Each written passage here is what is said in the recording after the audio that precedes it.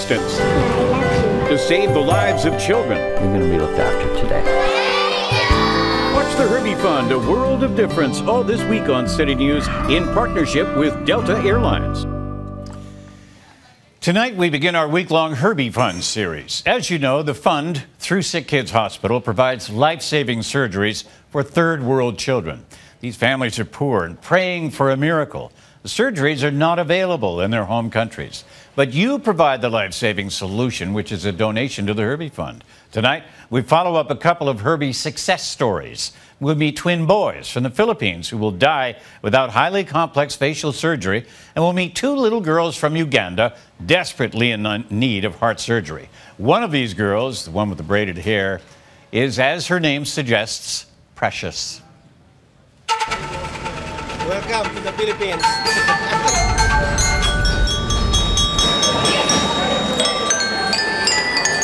This is the Santo Niño Formation and Science School in Batangas. It's a couple of hours north of Manila. The idea being that we stop by and check up on little Richard Galak. You saved his life last year with a donation to the Herbie Fund. So we just wanted to come by, take a couple of pictures and get out of everyone's hair. But we were completely unprepared for the reception we got. Look at this. Hello. How are you?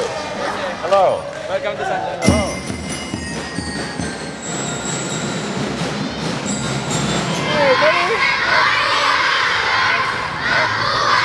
Hello. Say hello to Canada. Hello. Hello. Saving the life of a child has far-reaching effects. Their families and friends are profoundly affected. In Richard Galak's case, his entire community demonstrates their gratitude. Now, King is just, he's more active than before. We used to tell him not to do too much activities because we are quite nervous because of his condition. So I just need to listen to your heart. Richard was 7 years old when his case was approved, and he came to Toronto for his life-saving open heart surgery. His very worried parents told us he was always tired and struggling at school.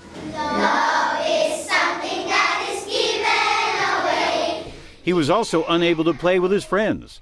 What a difference now. He's attentive at school and plays as hard as his buddies.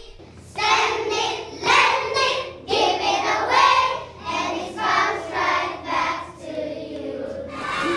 you. He keep on asking, Mom, can I run? Yeah, you go run as fast as you can, go. This is the brother of King. This is Prince. Brother? His name is Prince. We just keep on thinking how to raise them properly, because they're healthy. So we're very happy and always thankful. Yeah, every day I always thank God and for giving us the Herbie Fund in our lives. Yeah. Hello, Canada. I'm here in the Philippines. While in Manila, we dropped by to visit another Herbie patient, Cyril Marquez and his family. How old are you? 6 years old. Cyril Dean Marquez doing something he never could have done before. He can run almost all day long. He's got boundless energy because now he's a normal little kid.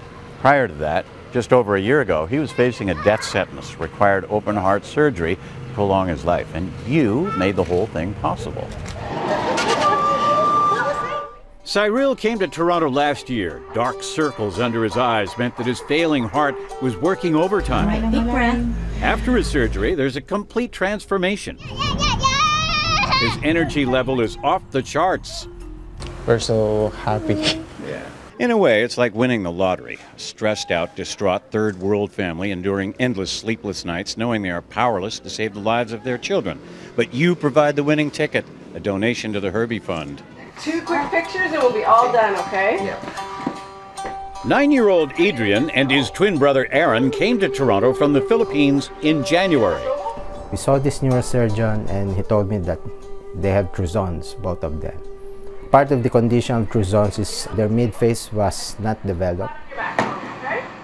Anthony Ang is a surgeon back home in the Philippines. I'll get you in the right spot, okay? He had a neurosurgeon operate on the boys when they were 1.5 years old, but that really was only a stopgap. And I have a bear for you too, okay? They needed high-level surgery that is not available back home. As a doctor, I felt at that time I was helpless. My name's Dr. Bunsik, and we're going to do some eye games today, okay? I can do something with other patients' condition, but for my own kids, I was really helpless. I know they will be in good hands here in Sick Kids because it is the center. And I know they're really in good hands. Yeah. Oh, I think I have an admirer here. She does. Oh, okay, I'll take you home. Come on. Precious and her new friend Marion are 2-year-old girls from Uganda. Who's that?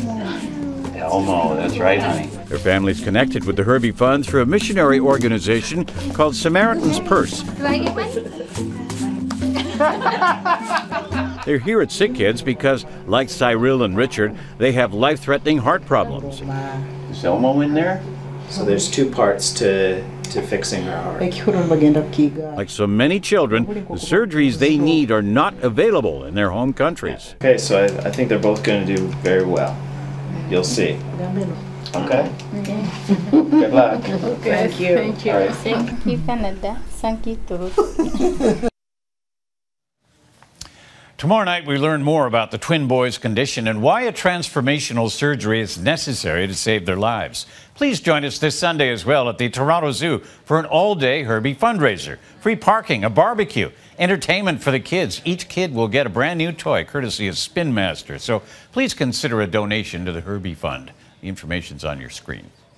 Helping children from around the world is now as easy as putting one foot in front of the other.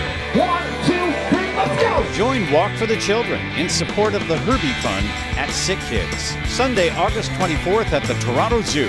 Enjoy a 5K walk and a day of fun for the family. Jump up! Proceeds support life-saving surgeries for children from around the world. She just wants to be a normal kid. Register at walkforthechildren.ca and begin fundraising today.